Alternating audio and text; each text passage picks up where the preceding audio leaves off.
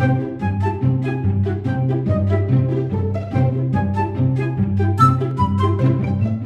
goal of this video is to show you how to join a video conference using Schoology. First, when gaining access to Schoology, do not use the app from the iPad. The app does not have the video conferencing feature. Instead, open up Safari or some other web browser.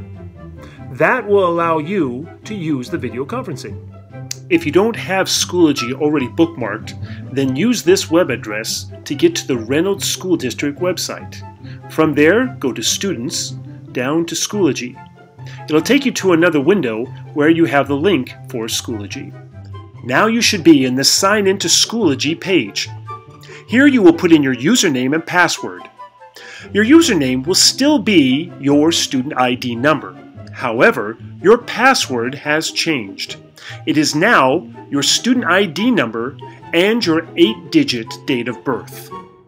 For example, if your student ID number was 123456 and your date of birth was January 4th, 2006, then your username and your password would look like this.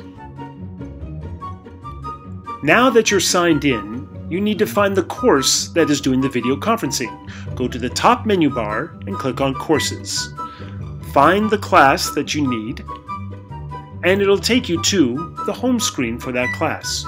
Go to the left side and you'll find the tool marked Conferences. Select that tool, and then it will ask you to approve the conference. You can do this by pressing the green Approve button. On this page, it'll show you a list of conferences. Click on the title of the conference that you need to attend.